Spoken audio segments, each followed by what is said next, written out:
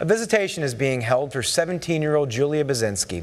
The Glen Allen High School student athlete was killed in a boating accident last Saturday.